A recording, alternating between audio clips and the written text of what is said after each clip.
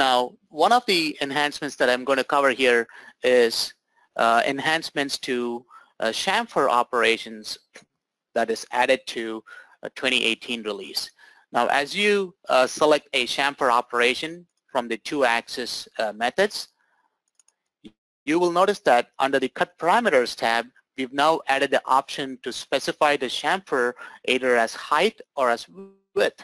So you could now also specify height, and it'll automatically establish the width for chamfer operations. So this is available in 2018 version, both in Visual CAD/CAM and also can be found in RhinoCam on all chamfer operations.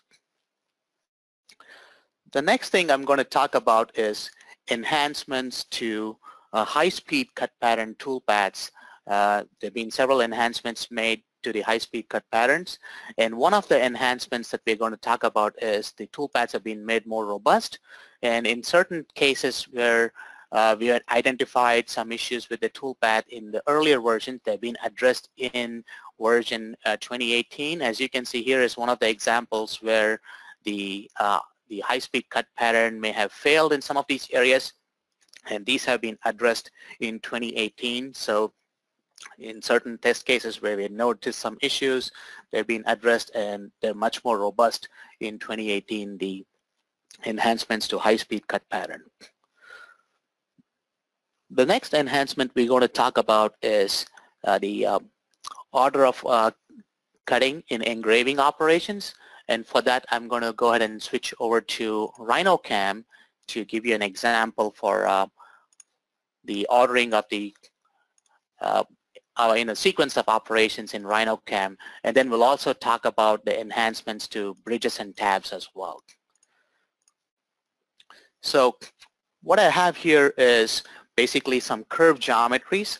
This is actually a single line font which you can create in both RhinoCam and Visual CAD/CAM, and in 2018 the order in which these the toolpath follows these curves are automatically sorted out. So in the previous version, as you can tell, it used to sort the open curves first before processing the closed curves. As you notice here, from the previous versions, you see that there's more retract motions and transfer motions occurring in here, and these have been streamlined to version 2018. So it's a lot more uniform, so they're processed in the same order. So this makes it a lot more efficient and eliminates the additional transfer motions that were involved from previous versions. Now, we also made enhancements to bridges and tabs in our version 2018, and I'm going to go ahead and give you an example of that in a profiling operation in here. So in 2018, we've now added a new option under bridges and tabs where you can reduce the feed rate on descending motion. So this will allow you to reduce the feed rate by 1% of your cut feed rate, and this percentage of your cut feed rate can be set under the Feeds and Speeds tab under Plunge Between Levels. So for example, if I set the feed rate to be 10% of the cut feed rate, now as the cutter retracts over for a bridge and then plunges back in, it applies a percentage of your cut feed rate that you specified.